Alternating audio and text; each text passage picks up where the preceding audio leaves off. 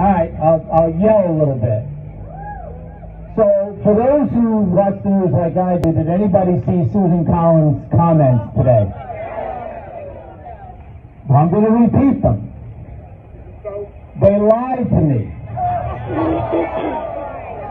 So, I don't consider myself at the level of a Mikey Sherrill, Tom Malinowski, other congress and senators, but I'm smart enough to know that there was no doubt in my mind that when this came up, those Supreme Court justices were going to vote to overturn it. So for Susan Collins, and I mean this, I'm not targeting Susan Collins, but there's a point to this. If Susan Collins was a Republican senator and a moderate, right? She's considered a moderate, publicly said, that's not what they told me in private conversation. So, what does that mean? That's right. Whoever said that, that's right. But what does that lead to? That leads to exactly what Sandy and Molly were saying. The two congresspeople that spoke, Mikey Sherrill and Tom Malinowski, we have to take care of New Jersey. We can't worry about Kentucky.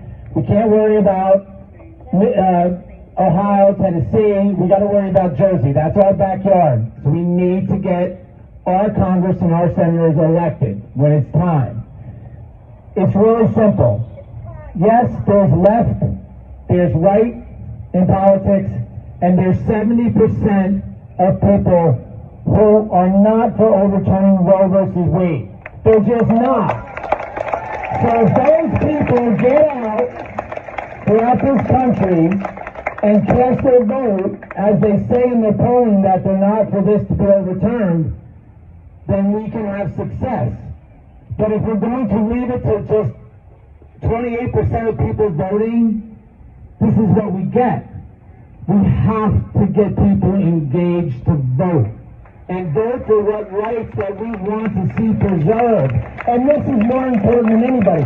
Who has the authority to tell a woman what they can do with their bodies? I don't. And I don't want any president or any Supreme Court justice or any senator or congressperson telling me they can.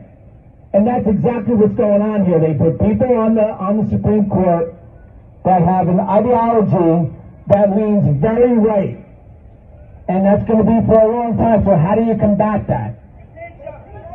You have to combat it by getting more Democrats elected in positions in the Senate and the Congress that can codify this as a law. Now,